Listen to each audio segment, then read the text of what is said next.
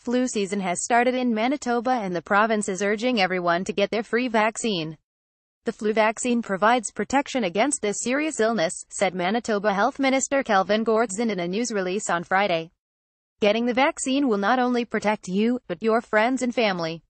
Influenza, also known as the flu, spreads easily through coughing and sneezing, or by touching things that have been contaminated by the virus and then touching your mouth, eyes or nose.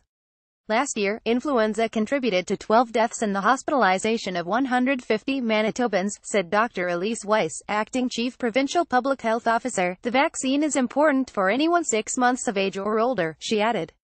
Influenza, also known as the flu, spreads easily through coughing and sneezing, or by touching things that have been contaminated by the virus and then touching your mouth, eyes or nose.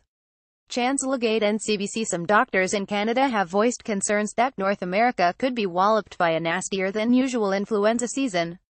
The flu season in North America typically looks similar to the one coming to an end in the Southern Hemisphere, and this year Australia's was particularly nasty.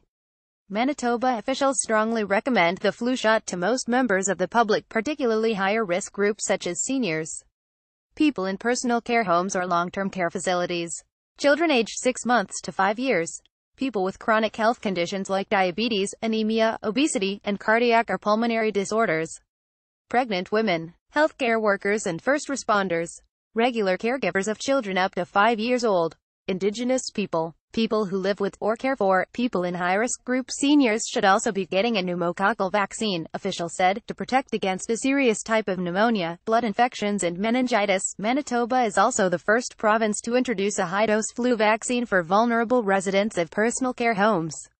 Some Manitobans may be eligible to get the FluMist quadrivalent vaccine, a nasal spray that can be an alternative to the shot.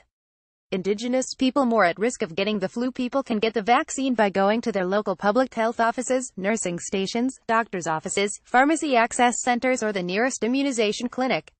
Local pharmacists can give immunizations to people older than 7.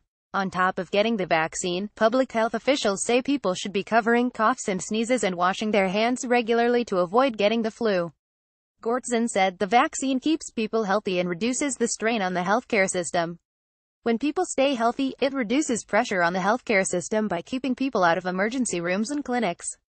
For information about the flu and clinics, visit the Manitoba Health website.